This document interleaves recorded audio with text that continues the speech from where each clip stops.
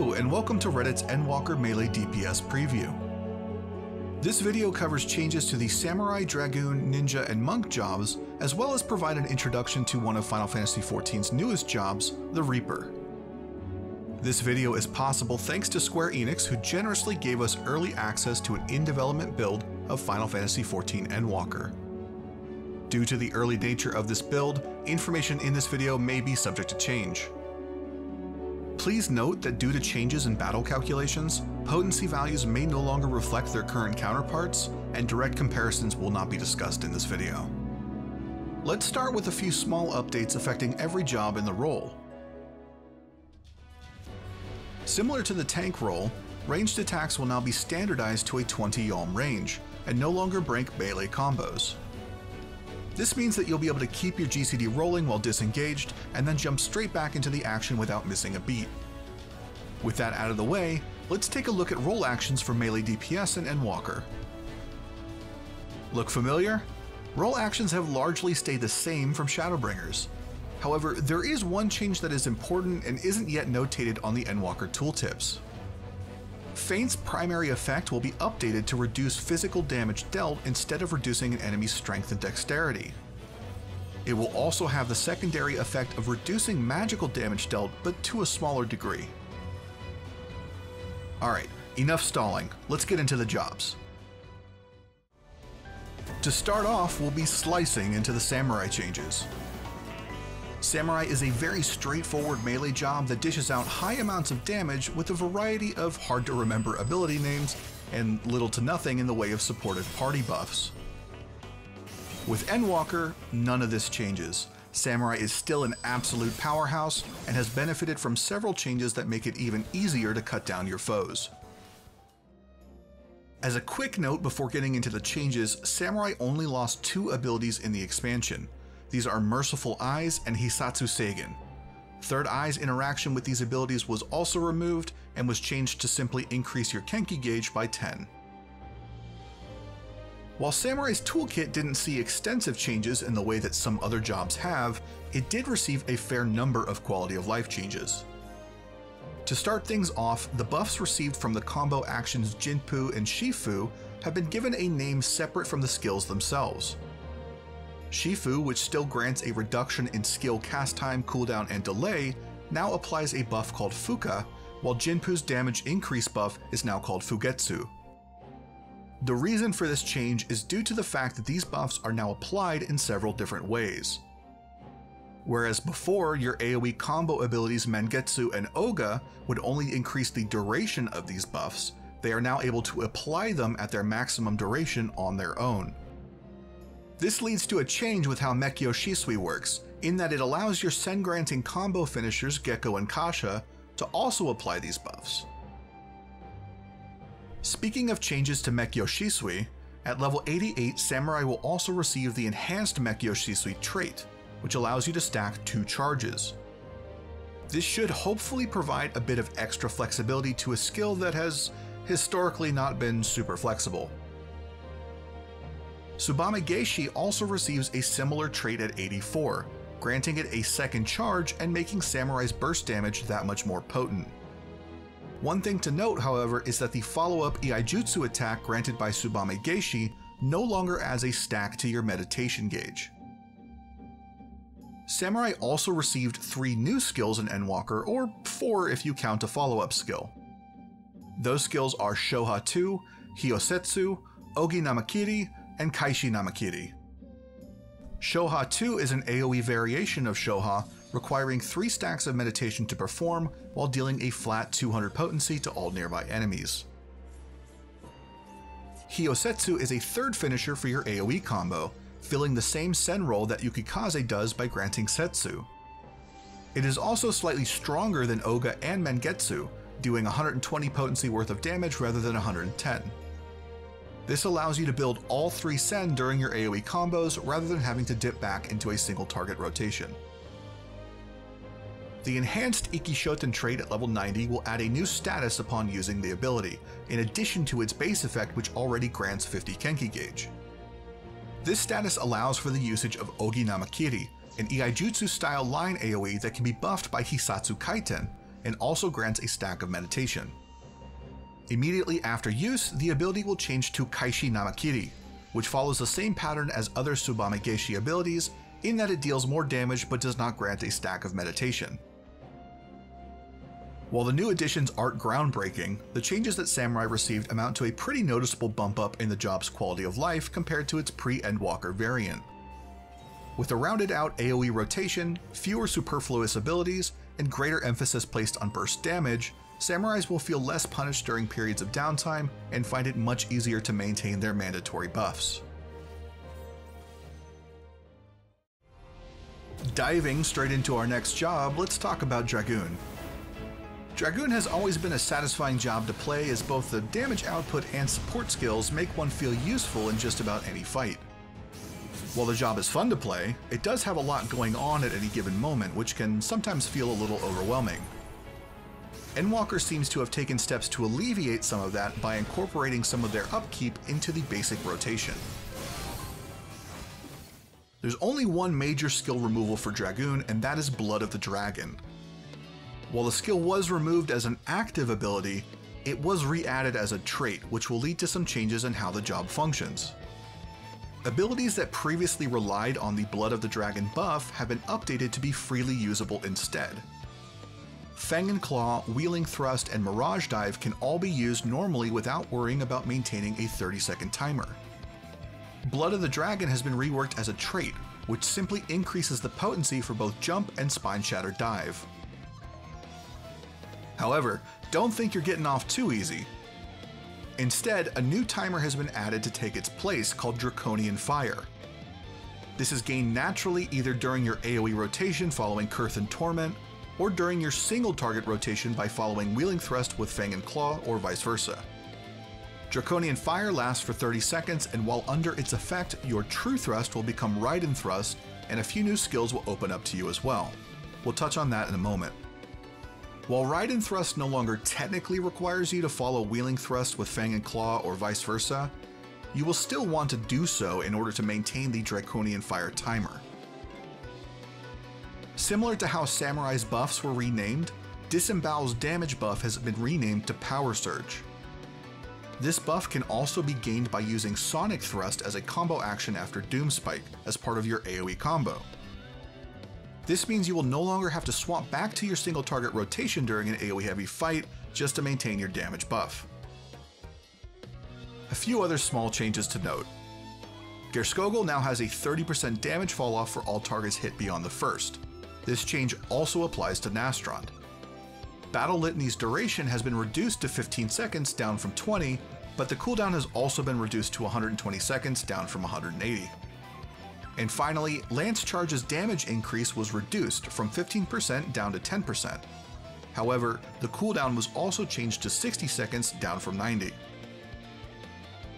Let's take a look at some of the new additions to Dragoon. Starting off with a couple of useful traits, Dragoons gain access to Enhanced Life Surge and Enhanced Spine Shatter Dive, which changes both of these skills to now hold 2 charges. The charge time remains the same as the old cooldown timer. 2 of Dragoon's new active abilities are actually just upgrades to Full Thrust and Chaos Thrust, thanks to the trait Lance Mastery 3. These abilities are called Heaven's Thrust and Chaotic Spring respectively. Heaven's Thrust boasts a 30 potency increase over Full Thrust, and Chaotic Spring has an increase of 20 potency for the direct hit and 5 potency on the damage over time effect. Next up is Enhanced Curthin Torment, which as we covered before grants Draconian Fire when completing your AoE combo. This also changes Doom Spike to Draconic Fury while under the effects of Draconian Fire, increasing its potency from 110 to 130. Lance Mastery 4 increases the potency of Gerskogel and Nastrond, allowing for the accumulation of First Mind's focus stacks, which are represented by 2 scales on the Dragon Gauge. These stacks can be gained by executing either Raiden Thrust or Draconic Fury, which can only be used under the effects of Draconian Fire. The final new ability, and the whole reason for First Mind's focus to exist, is Whirlwind Thrust. This ability is a line AoE with 50% damage falloff after the first target hit, and costs 2 stacks of First Mind's focus. Given its short cooldown, This should be an ability that sees frequent use, as it doesn't take long to build the required resources to use. This new iteration of Dragoon should still feel comfortable for anyone who spent time with the job before. The changes and additions flow together well, and seems to follow the trend of making slight mistakes in your rotation as well as periods of downtime feel a little bit less punishing. Whether you're aiming to become the next Hokage or planning on storming Area 51, Ninja has the right tools to get the job done. It's a strong, agile job that excels in granting a 5% damage up debuff for 15 seconds every minute and, you know, dealing a respectable amount of damage in the process. Starting with some changes to existing abilities, the removal of Shadow Fang changes up the rotation slightly, as you will no longer have to worry about keeping up the dot. Huton's buff effect now has a maximum duration of 60 seconds, down from 70. This change, however, is offset by a new skill which we'll talk about in a few moments. Assassinate comes up as the biggest change to the current toolkit.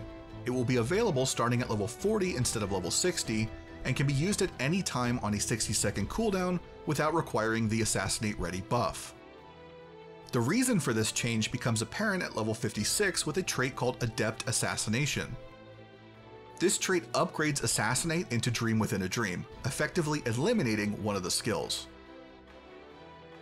Bunshin has been changed to grant parity between its melee and ranged attack potency, coming in at 160 each. Keep in mind that thanks to the upcoming stat and number squish, the way that potency and damage numbers are calculated will be slightly different in Endwalker, and these numbers should not be used as an indication of the skills being nerfed.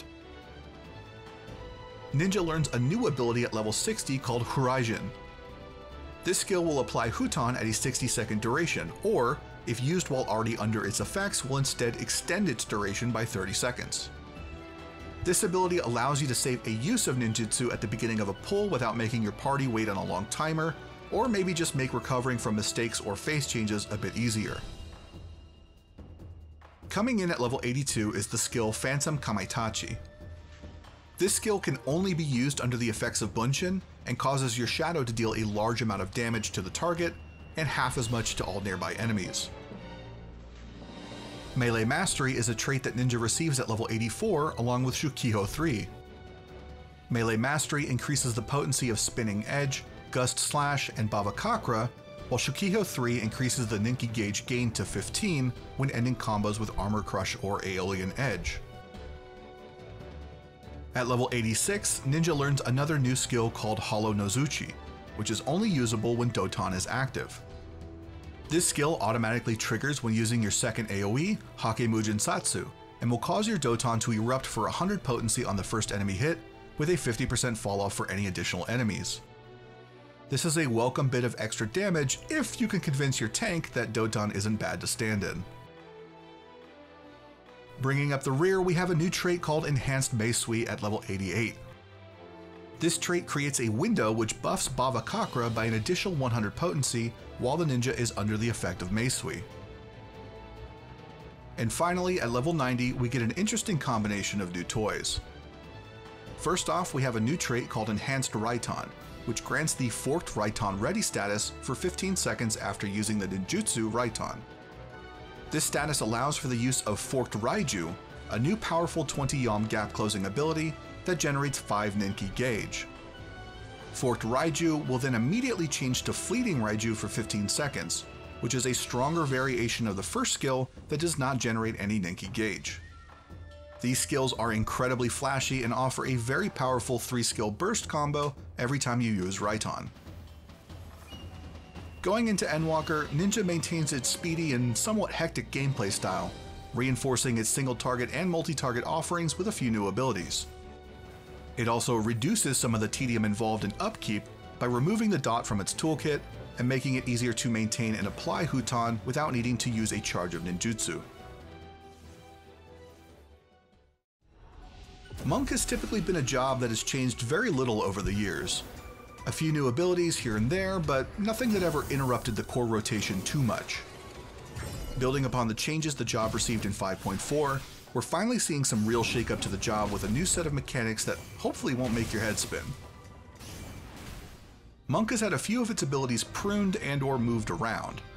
While some will welcome having fewer buffs to keep an eye on, others may miss the intricate dance of Fist of Wind, Fist of Earth, and Fist of Fire. This also means that the accompanying trait Enhanced Fist of Fire has been removed.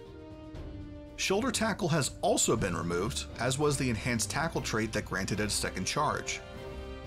Fortunately, the movement functionality was reintroduced in the form of Thunderclap, but we'll get into that later.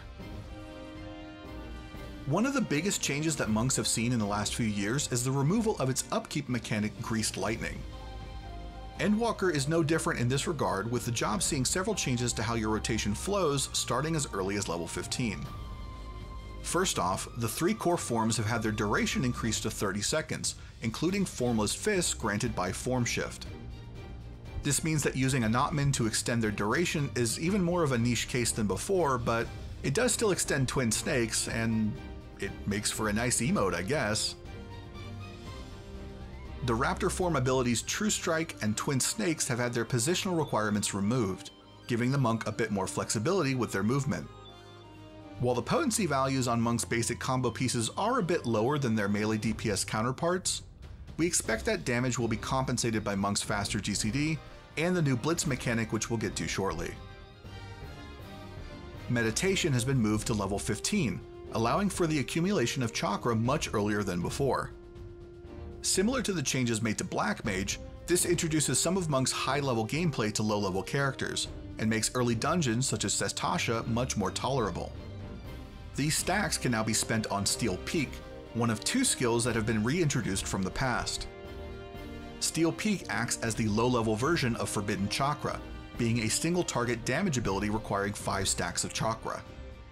The level 54 trait, Steel Peak Mastery, changes Steel Peak into the Forbidden Chakra, increasing its damage substantially. This brings us to our second reintroduced skill at level 40, Howling Fist. In past expansions, this skill acted as a line AoE on a 60-second cooldown, with its new iteration having no cooldown but instead acting as a low-level AoE chakra spender. At level 74, monks gain the trait Howling Fist Mastery, which changes Howling Fist into Enlightenment, increasing its damage.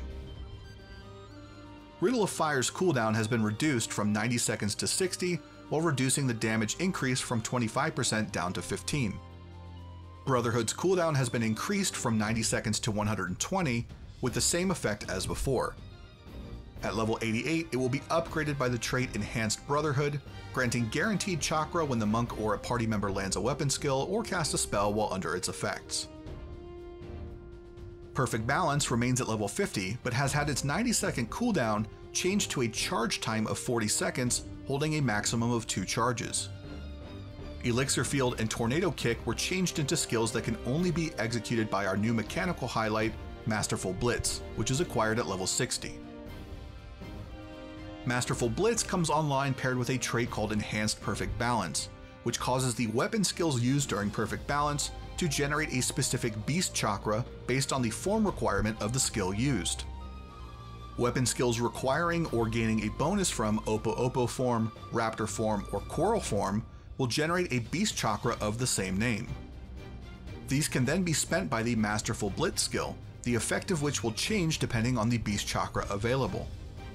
These attacks grant Formless Fist afterwards, and can generate Naughty, another new resource that fuels a couple upcoming abilities.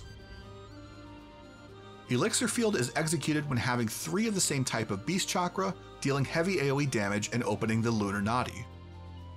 Flint Strike is executed while having 3 distinct types of beast chakra, dealing the same damage as Elixir Field, while instead opening the Solar Naughty. Oddly enough, while all of the Blitz skills grant Formless Fist for 30 seconds, Flint Strike seems to be the odd one out at 15 seconds, which may just be an error in the tooltip. Celestial Revolution is executed while having any 3 beast chakra available, dealing 25% less damage than both of the previous skills while also being single target. This skill opens the Lunar Naughty or the Solar Naughty if the Lunar Naughty is already open. This appears to be a failsafe if you mess up skill inputs during Perfect Balance, granting you the ability to still open the correct Naughty if your third input doesn't meet either of the other 2 beast chakra requirements. It is a DPS loss though, so be sure to feel the appropriate amount of shame when using it. Finally, once you've opened both Solar and Lunar Nadi and have 3 Beast Chakra available in any configuration, Masterful Blitz will allow you to perform Tornado Kick. This ability is significantly more powerful than before and deals AoE damage, expending both Nadi and effectively starting your Beast Chakra rotation over from scratch. Moving on to a few more new abilities and traits, we have Thunderclap. As mentioned earlier, this is a replacement for Shoulder Tackle, though this ability no longer does damage and is able to target both foes and allies. This ability starts with 2 charges on a 30-second charge time, but is granted a 3rd charge at level 84 with Enhanced Thunderclap. Riddle of Wind is a new ability gained at level 72 that reduces your auto attack delay by 50% for 15 seconds with a cooldown of 90 seconds. With auto attacks forming a respectable portion of Monk's overall DPS, this should be a nice bonus that requires next to no thought to keep active. Arm of the Destroyer Mastery at level 82 changes Arm of the Destroyer into Shadow of the Destroyer. This new version of the skill boosts the base potency and guarantees a critical hit while in the Oppo form. At level 86, monks gain a trait called Flint Strike Mastery that upgrades Flint Strike, one of our Masterful Blitz abilities, to the more powerful and flashy Rising Phoenix. Lastly, we move on to the capstone ability Tornado Kick Mastery, which upgrades Tornado Kick to Phantom Rush. This ability deals powerful AoE damage with 50% falloff for enemies hit beyond the first. Yes, technically this means that we're back to the days of monks never using Tornado Kick again, but this time it's for a good reason. These new changes to the job should help spice things up for all the monk mains out there. Building upon the update it received in 5.4 and adding a whole new mechanic to play around should have the job feeling new and exciting, and you still get the only job exclusive emote in the game, Anatman. One of the new jobs debuting in Endwalker is Reaper, the logical next step in the already twisted and violent lives led by your local botanist guild. This job represents a morbid departure in tone from the other melees, wielding a Grim Reaper-esque scythe and occasionally drawing upon the power of a Void-Sent avatar. Before we get into the nitty-gritty of the actions, let's do a quick overview of the job gauge and the various resources that Reapers will need to balance. At the top of the gauge, you'll see a red bar. This is your soul gauge. The soul gauge is filled via specific weapon skills as well as your normal single target and AoE combos. Once it reaches 50, it can be spent on powerful off-global cooldowns that generate a different type of stacking resource called Soul Reaver. Stacks of Soul Reaver are not tracked on the job gauge, and instead appear in your buff tray.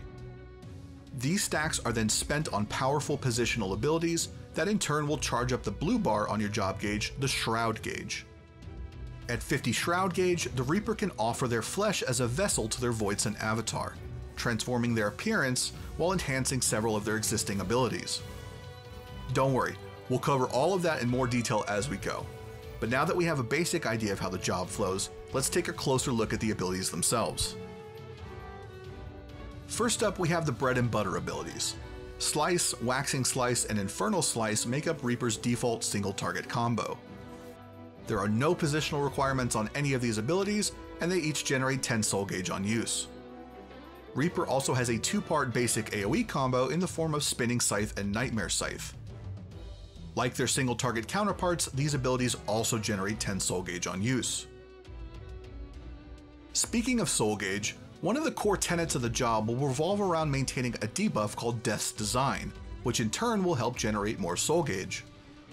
This debuff increases the damage dealt by the Reaper to the afflicted target by 10%, while also generating 10 soul gauge if the target dies while still under its effect. This debuff is inflicted either through the single target ability Shadow of Death at level 10, or the AoE ability Whirl of Death at level 35. Note that the potencies on these abilities are a fair bit lower than the average potencies of your bread and butter combos, so you'll only want to use these abilities when necessary to maintain 100% uptime on the debuff. Similar to Samurai's Gap Closer and Backstep abilities, Reaper has access to 2 different movement abilities, Hell's Ingress and Hell's Egress. These abilities unlock at level 20, and each ability will propel you either 15 yalms forwards or backwards, as well as make your next ranged attack Harp instant cast. At level 74, Reapers gain a trait called Hell's Gate, which leaves a portal behind at their original location and grants the Threshold status. While under the Threshold status, the opposite movement ability becomes the ability Regress, allowing Reapers to teleport back to their Hell's Gate location. At level 40, Reapers will unlock their personal defensive cooldown Arcane Crest. This ability places a barrier on the Reaper that will absorb damage equal to 10% of their max HP, but only comes with a 5-second duration, so make sure you're using it when you know the hurt is coming. At level 84, the ability will be upgraded to include a party-wide regen effect that only activates if the barrier is completely depleted.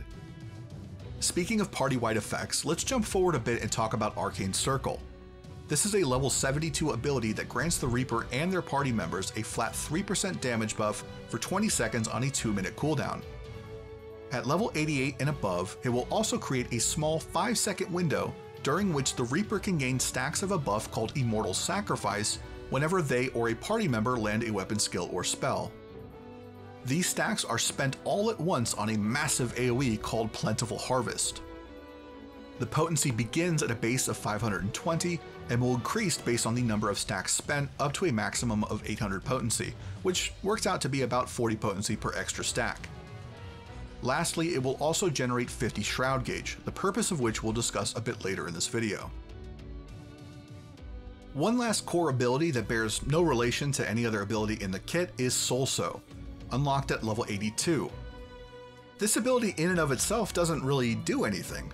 Rather, using the ability will prime another ability called Harvest Moon.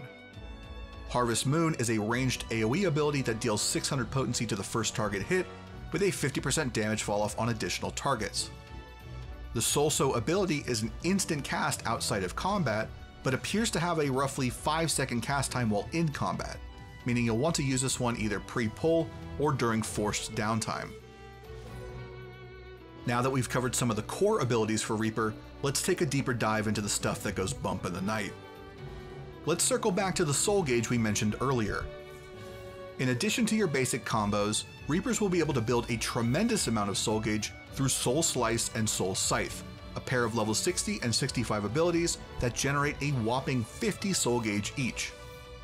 Soul Slice is a single target ability, while Soul Scythe is an AoE, and you'll be able to stock 2 charges starting at level 78. However, keep in mind that these abilities share their recast timers between them. Now that we've built plenty of soul gauge, it's time to cash in with Bloodstock and Grim Scythe, 2 level 50 and 55 OGCD abilities that summon your avatar to reap and tear. Bloodstock is a single target ability, while Grim Scythe deals AoE damage, and both of these abilities will cost you 50 soul gauge to activate. Starting at level 70, your abilities that spend soul gauge will also generate stacks of Soul Reaver. More on that in a moment. Gluttony provides the Reaper with one last way to spend soul gauge and generate Soul Reaver stacks. Acquired at level 76, this OGCD ability will cost you 50 soul gauge to activate, but in return deal massive AoE damage at range on a 60-second cooldown, while also generating 2 stacks of Soul Reaver.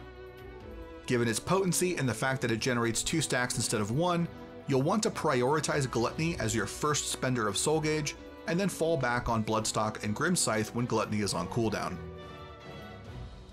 Okay, so going back to Soul Reaver. What is it and how do you use it? As we mentioned at the beginning of the video, Soul Reaver is a stacking resource that is generated by your abilities that spend soul gauge. However, the odd thing about it is that you can't really just sit back and collect stacks. Notice that the abilities which generate stacks of Soul Reaver specify that stack count will be reduced to 1 when already under the effect of Soul Reaver. What this means is that you'll need to spend your existing stack or stacks before generating more, otherwise they'll just go to waste. As you can see from the footage, using any non-spender GCD after acquiring a stack also seems to immediately dispel the stack, meaning you'll need to follow up any abilities that generate stacks of Soul Reaver with an ability that spends a stack of Soul Reaver. At level 70, Reaper will gain a trifecta of Soul Reaver spending abilities, Gibbet, Gallows, and Guillotine. Gibbet and Gallows represent the only positionals in Reaper's toolkit, with Gibbet being boosted from the flank and Gallows being boosted from the rear. They also buff each other.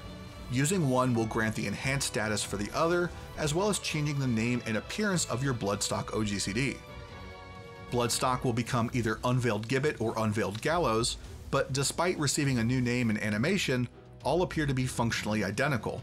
It's not clear if this is intended or will change between the Media Tour and Endwalker release. Similar to Plentiful Harvest, our trifecta of Soul Reaver spending abilities also generate Shroud Gauge, which leads us to the payoff you've probably been waiting for. At level 80, Reapers will learn Enshroud, temporarily surrendering their body to their Voidsent avatar and gaining 5 stacks of Lemure Shroud. Lemure Shroud stacks are essentially the enshrouded version of Soul Reaver stacks. They're spent on the Void, Cross, and Grim Reaping skills, which themselves are just enhanced versions of our Soul Reaver spending trifecta from earlier. The key difference between these skills is that the Reaping versions also grant you a stack of Void Shroud, which are spent on 2 OGCDs, Lemire's Slice and Lemire's Scythe. These abilities are weaker versions of Bloodstock and Grimswath, but come at the benefit of spending stacks of Void Shroud instead of Soul Gauge.